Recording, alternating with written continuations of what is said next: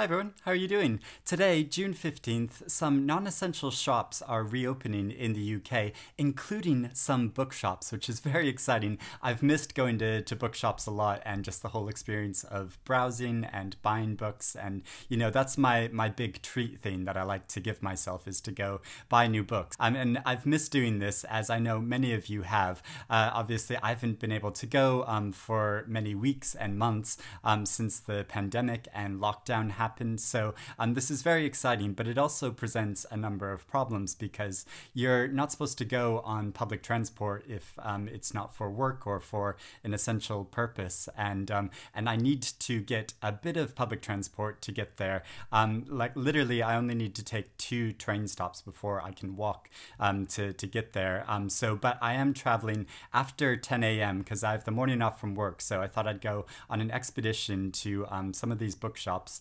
and see what I can see. So this whole thing might not happen because if I get to the train station and there's a lot of people there, if there's a queue of people there, then I will go back because it would be irresponsible of me to travel when I don't absolutely have to, and obviously book buying isn't an essential thing. You do have to wear face covering when going on public transport now, so I do have a face mask to wear for that, and I'm going to use hand sanitizer and try to touch as few surfaces as possible. But then also going to the bookshop, I feel, you know, a slight tug and pull about whether I should go at all as well, because obviously staff need to be there to work at the shop, and I'm sure some of them feel very ambivalent about going back to work and the safety of going there. So, you know, partly I feel like because I know before lockdown happened, some employees of Waterstones were really criticizing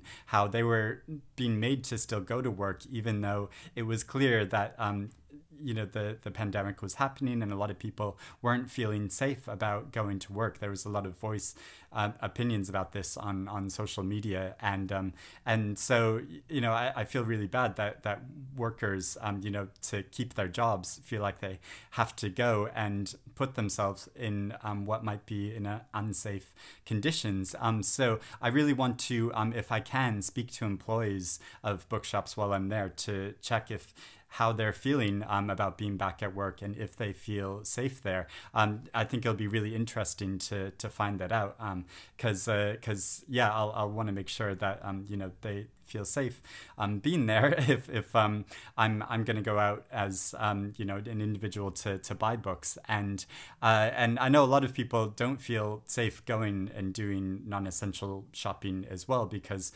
you know, they might still be shielding, or they, you know, just might be really concerned about the health concerns about doing so, that you know, we're still not out of this pandemic. And so, you know, and I know it seems like I'm doing a lot of hand wringing, but I think these are questions that we really need to be asking ourselves before doing any of these things, and that there's really, you know, 2 sides to the issue. I mean, you could just stay at home absolutely as much as possible and continue to do so to the end of the year, and that would, you know, probably massively help. But at the same time, you know, the economy is massively suffering, and because I'm in a position to, in a lucky position to be able to buy books, I want to do that if I can. And obviously I could do that online, but, you know, as we all understand, the experience of actually going to a bookshop is quite different from just browsing books online. So yeah, I want to try it out. I want to take you on that journey because I think it'll be really interesting. I'd like to see more videos of like this, as you know, as things change in each of our countries and in our regions, as things open up, of how people are coping with things opening up and how we feel safe, the actual mechanics of how it's working. So I'm interested to see what changes will be made in the bookshop to ensure customers and employees' safety. So yeah, so I'm gonna head out in London now, and to do that, I'm wearing my Barbara Streisand in London t-shirt, which I got at a concert. Was that a year or 2 ago when I saw her? She performed in Hyde Park, so that was very exciting. But obviously that won't be happening again anytime soon, any big concerts like that. So I'm gonna take off now and I'll report on my journey. Luckily, when I got to the train station, there were only a few other people waiting for the train I was getting, and when I got on the train, there were only 2 other people in the very large carriage that I was in, so it felt fine taking the journey. And I do miss seeing views of the city when traveling on overground trains, because the cityscapes of London are really beautiful. And when I got to Victoria Station, it was strange seeing it so empty. I mean, this is normally one of the busiest stations in the country, and they had tables here with hand sanitizer and face masks for anyone who wanted them. And the same was true at Green Park Station when I passed by it. I walked to the centre of London from Victoria Station, and I literally passed by Buckingham Palace, and it was equally strange seeing how empty it was outside there, because even though it's the morning on a Monday, this is a spot normally busy with tourists all throughout the week, so it was very odd. Most shops I passed were still closed, although Fortnum & Mason was open, so that was fun to see, and I was delighted to see a Japanese sweet shop that I love was open as well, so I went in there and got a couple of sweets as well. I was heading to Waterstones Piccadilly, but passed by Hatchard's bookshop first, which is close by, so I went in there first off. And there were spots to queue outside the shop, but I didn't have to actually wait to go inside. I spent around 15 or 20 minutes in the shop itself and saw maybe a dozen customers in that time. It was great to see all the recent releases, and this shop also has a section for signed books or first editions of older books, so that's quite a unique thing about this shop. And there were signs throughout to keep your distance, and if it were busier, this would be a challenge, I think, in this shop, because there are lots of narrow passages between rooms and sections. I mean, it's a beautiful shop, but it's quite sort of small enclosed spaces. So if it was busier, I think it would be a lot more difficult to navigate. And one of the big new rules in bookshops is that if you touch a book, it should go onto a trolley where it will be taken to quarantine for a few days before being reshelved. But I was a bit confused because there were lots of trolleys around the shop with books waiting to be restocked. And I think the only trolley intended for this quarantine is at the till, because it has a sign on it specifically stating it was for that purpose. So I think if they're going to be strict about touching books, I think they need to make it more clear which are to be used for quarantine, because otherwise books could go back on the shelves much faster. But something else that I'd never noticed before in this shop when I'd gone in it is they have a picture and sign that Betty Davis had once visited this shop to sign copies of her memoir, which is very cool, of course. Then I went on to Waterstones, which actually had a greeter at the door explaining the direction you were supposed to walk. They had all the same rules about distancing and hand sanitizing, sneeze guards at the till, these sort of barriers between you and the employee that's selling you the book. And again, they also have a special trolley where you're supposed to put any books that you actually touch. I love that this shop has a special display of Elizabeth MacNeal's excellent novel The Doll Factory, and they also have a special corner for LGBT books and a set of bookshelves for independent publishers. So that's all really cool. And of course, there was a big, huge Mentel display as well. And all the employees stocking books I saw were wearing face masks, but the employees behind the counters weren't wearing face masks. And I guess that was because they have these sneeze guards, so that wasn't really necessary. And then finally, I ambled over to Foyle's bookshop, which is probably my favorite of these 3 shops. It's so light and open and really well laid out. They always have such good staff picks as well. Although I did check out their Joyce Carol Oates shelf, and they're not stocking her new novel yet. Again, this shop had all the same safety measures in place, with reminders to keep your distance and a trolley to put the books on that you touched and that you didn't want to buy. So I did buy 4 different books books across the 3 shops, which I'll talk about in a minute. But I did talk to 4 different employees across these 4 shops. And so it was interesting hearing their opinions and feedbacks about what it was like to be back, because I asked them all how they found the experience of being back and if they felt safe there. And all 4 of them said that they did feel safe there and they thought it was good, all of the measures that they had put in place. 2 of them said it was really excellent to be back. They were so happy to be back in the bookshops and selling to customers again. 2 said it was good, but that it was quite strange, all of the new circumstances, which makes sense. And, it's going to take all of us a lot of getting used to these new sort of safety measures of just casually shopping and browsing. One of them did say it was really great just to be able to have actual human interaction with people in real life again, because he had said for many weeks he'd only been talking to his wife in real life. And so to be able to have conversations with people again was really great. And also one of them said that they had actually been back for a few days already, getting used to the new safety measures and the procedures that were going to have to take place before customers actually came back into the shop. So it was, it was good to hear that they were all quite happy to be working there. And if I talked to them outside of the shop, maybe the story would be different. Obviously I was talking to them in their place of work, so they were obviously going to be positive to a certain degree about it, but also it was good to overhear a really good feedback from a few different customers. I overheard talking with employees saying how happy they were to be back in a bookshop and to be browsing for books again, and I completely agree. It was such a lovely experience to be actually see lots of books on a bookshelf again. Now, I didn't actually touch any books that I didn't buy because I have too much respect for books themselves. Like, there were a few books I saw which I saw there was only 1 copy of on the shelf, and I would feel really bad if that got sent to quarantine for a few days just because I had touched it and looked at the inside flap of it.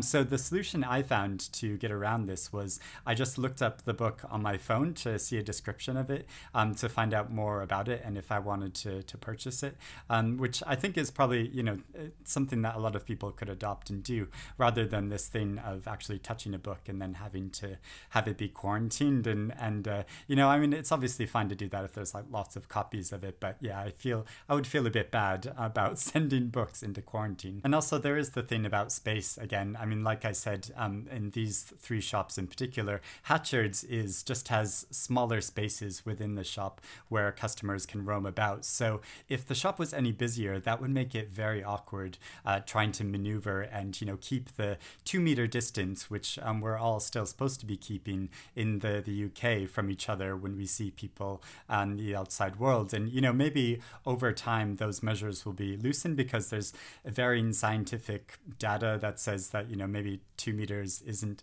so much of a distance that you have to have in between people to keep you safe. So if that loosens up, that'll make it much easier. And but with Waterstone's Piccadilly Circus and with Foyle's bookshop, those are much larger bookshops, and so if there were a lot more customers in those shops, it would be much easier to move about them than it would in Hatchard's. And I think the same will be true for a lot of independent bookshops. It'll be a big challenge for them because they don't have these big wide open spaces between their bookshelves, that it's going to be really difficult for customers to navigate, and they're going to have to be very strict about how many customers can be in a shop at any one time, which will be, again, much more difficult for smaller bookshops because they generally have less employees, so can't spare to have somebody at the front of the shop, regulating how many people are in the shop and who can come in next and all of those things. So yeah, there's going to be a lot of challenges.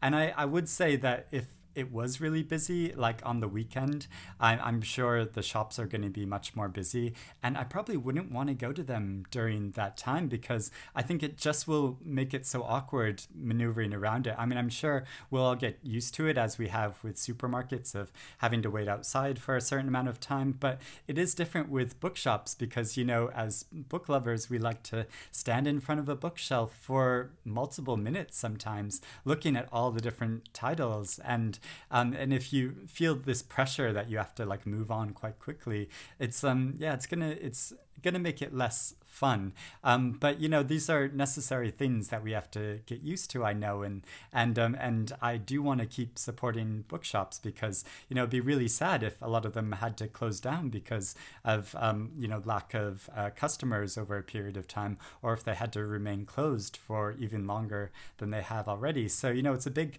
dilemma, and I think it's something we're all going to have to get around and get used to. But okay, so get onto the fun stuff now. I'll talk about the 4 books that I actually bought and the reasons I bought them at these bookstores. And I don't think I would have bought them if I hadn't gone into these bookshops. So the first one I got at Hatchard's, which is Graham Swift's new novel. I didn't even know he had a new novel, so it was really nice to see this on the shelf. It's called Here We Are, and I really loved his especially his recent fiction that he's published. His writing's really beautiful, and this is a special signed copy. So yeah, that was fun to see, and that sort of sweetened the pot for me to actually purchase it. And obviously buying a signed copy is less easy to do online of a new book than it is going into a shop and buying a signed copy. So yeah, I'm looking forward to reading this. It's another fairly short novel. Then I also, at Waterstones, I bought Homie by Danez Smith, this poetry collection, which is one that I've been wanting to buy because I absolutely loved Don't Call Us Dead, which came out last year. A lot of the poems in this are about friendship and about race and about gender and sexuality. So Danez Smith is such a brilliant writer, and so yeah, excited to read this new collection. I also bought the novel You People by Nikita Lalwani, which is a novel I saw Anna James was praising and that she had read fairly recently. So that inspired me to get a copy of this and make me want to read this. And then in Foyle's bookshop, I bought The Taiga Syndrome by Cristina Rivera Garza, who is a Mexican author that I've read before. I read her short novel called The Iliac Crest, which is a sort of experimental novel, really wild writing and really interesting perspective. And I didn't know that this great publisher and Other Stories had published another book by her. So yeah, I was very excited to get a copy of this as well. And yeah, and pretty much all of these books I don't think I would have got around to buying if I hadn't actually gone into the bookshop. So that's a lovely thing, and I'm looking forward to reading them. So that was my experience going to UK bookshops again for the first time now that they've finally been reopened, or at least these larger ones have been reopened. I know a lot of the smaller ones probably won't be reopening till the beginning of July or even later. So yeah, just have to sort of keep waiting and see how that goes. But I'd be really interested to know how things are where you live. Have bookshops reopened? And if they are, what sort of measures are in place to keep people distance from each other, or are there not any measures at all? And is it just life as normal? So let me know all of that, because I'd be really interested to see, like, especially from different countries around the world, how things are going at the moment, and get an update about that. But if you just want to let me know about some other books that you've bought recently that you're eager to share and talk about, let me know about that as well. So I'll speak to you again soon. Thank you for watching, and take care. Happy reading.